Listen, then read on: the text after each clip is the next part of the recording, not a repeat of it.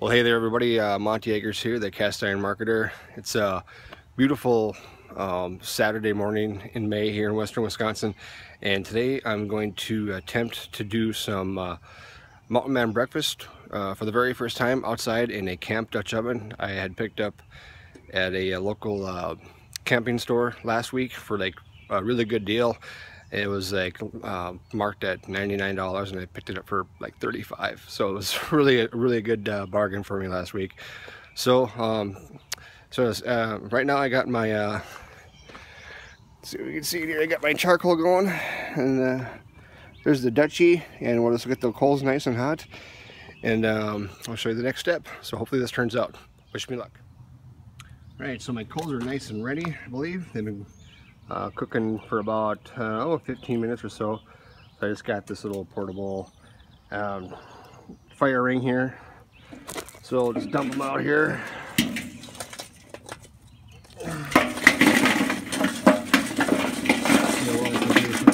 One hand today.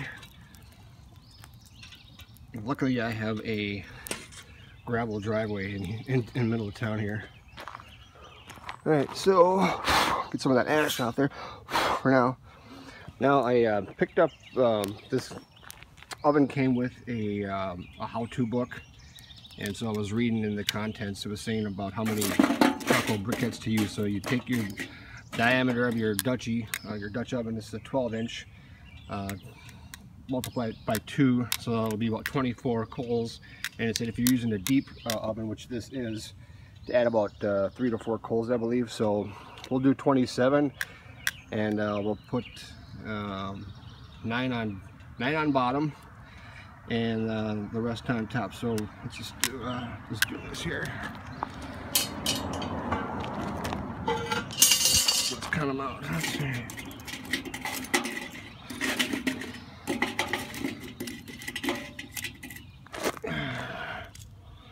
I wonder if I just shouldn't do it in here, I guess. Be a little more safer, I suppose.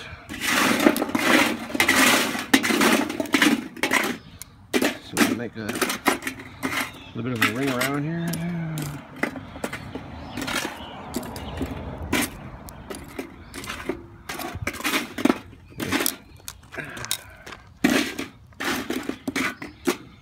Hopefully this has got a nice deep side. I can kind of push them up here.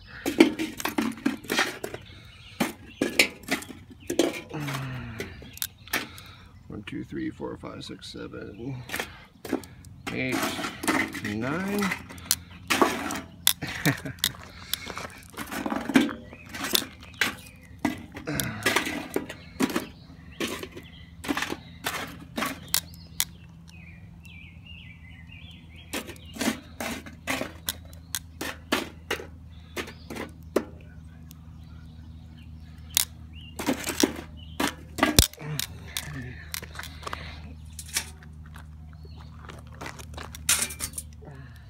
Okay, so I got my 9 coals on there, so we'll place this guy right on top and warm up just for a few minutes. And we're gonna do bacon today, and yeah, so we'll see you in the next step.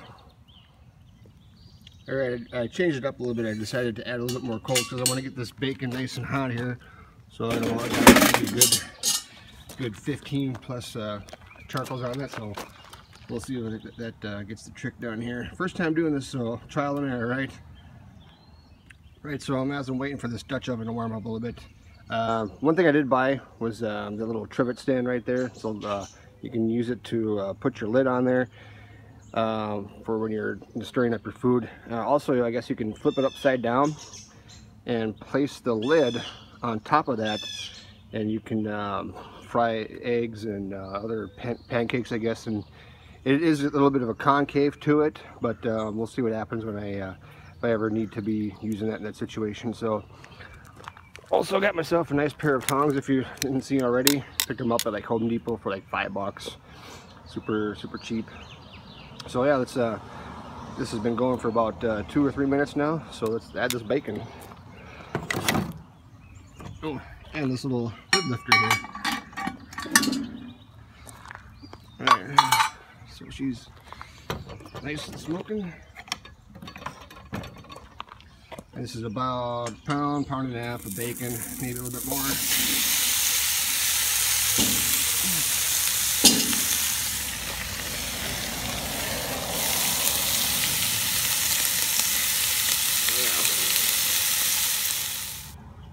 Alright, so my bacon is finally starting to cook down. I took a little bit longer than what I expected, about a good half hour, which was kind of surprising because I dumped all the coals that I had out and then put them underneath, so it's cooking down. So what I'll do next is I'll add the onions and bell pepper. And alright, so the bacon took a lot longer than what I anticipated. It took about a half hour to fry down. I had taken all the coals from the chimney there, and I placed them underneath just to get that thing rocking. So like I said, it took a little bit longer, but this is, like I said, all trial and error. So now I got a new set of coals going because these ones are about to die anyway. So I'll add the potatoes and put those new coals on there, and then we'll see what happens after that.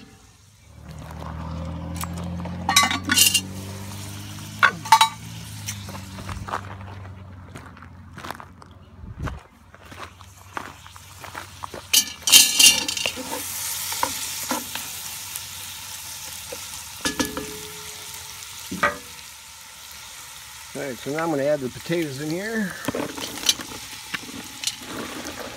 About 3 potatoes.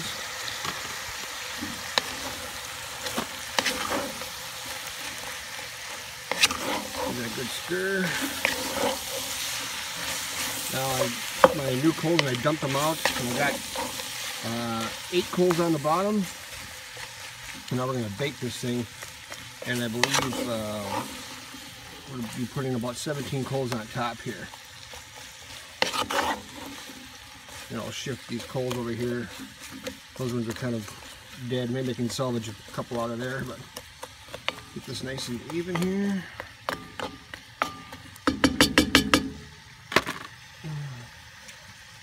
I'll cook the potatoes for a little bit.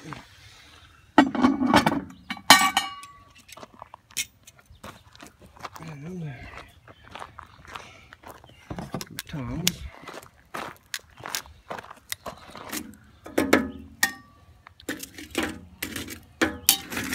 See if I can salvage some of these guys out of here. So, these are nice hot coals here.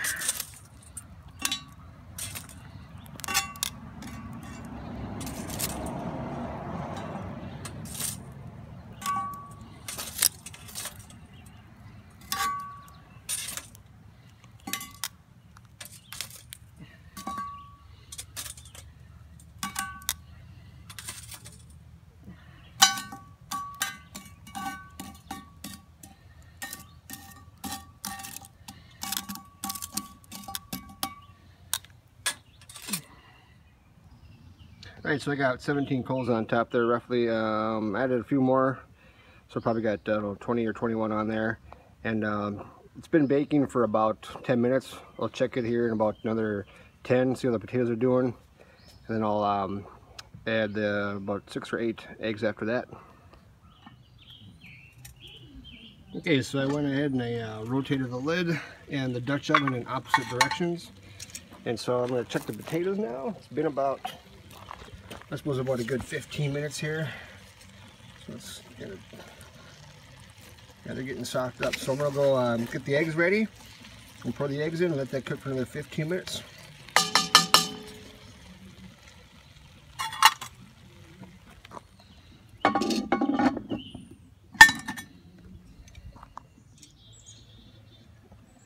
Alright, so got my eggs whipped up. So let's see what we're doing here.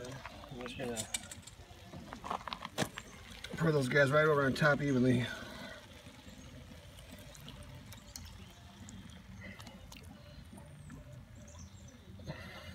It's about 8 eggs there. Let's see here. Just gonna stir them up a little bit as they get to the bottom. Definitely have enough bacon. So a few things I've learned so far would be make sure you got enough coals going on, and patience is a virtue for sure. So we'll put the lid back on this guy, check it in about another 10-15 minutes, maybe 10, and then hopefully we can add the cheese. Alright, so the eggs are looking pretty good, so let's give it a little touch. They're hardening up, they're getting nice and firm, so I'm just going to sprinkle on some cheese here. I got about 1.5 cups or so of Monterey Jack. One thing I did do, which you didn't see on camera, because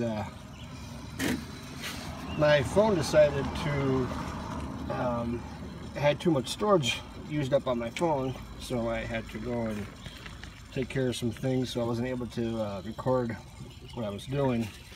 But I did add a little bit of pepper, and just to give it a little bit of seasoning, you know, some taste. So we'll let this sit on here for about another 10 minutes, maybe less, hopefully, because I'm getting really hungry. And yeah, so we'll check back in a little bit. Alright, so it's been about 20 minutes, I suppose, since I added the cheese. I just wanted to make sure that it was all nice and melted. Since my coals are burning down, you can kind of see the ash just, you know, forming on the lid and the bottom. I did add a couple more coals from my my charcoal chimney, and just to make sure I had enough heat. So let's see what happens and what this baby looks like. Not too bad, I guess. We'll just kind of see how the firmness is on this cheese. Oh yeah. So I got a couple plates over here, and let's plate some up and give it a little bit of a test here. If I can do this while holding my phone and the plate at the same time. Alright. Pull away. Oh, yeah. Nice and firm. I can't.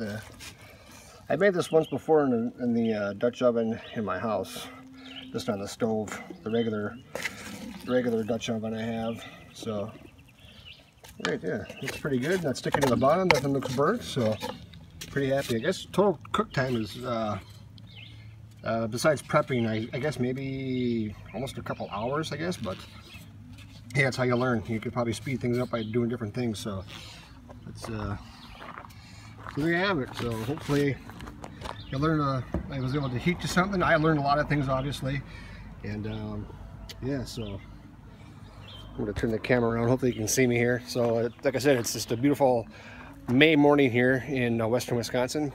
Hopefully I'm not chopping my head off or nothing. So hopefully you enjoyed this video. If you haven't already, please subscribe to my YouTube channel. Also look me up on Facebook, Cast Iron Cooking with Monty Akers. And so hopefully you can leave a comment below if you liked it. And if you have any suggestions for me, I'd be open to hearing them and just trying other ways to maybe make this process a little bit faster. So thanks for watching, and we'll see you in the next one. Bye.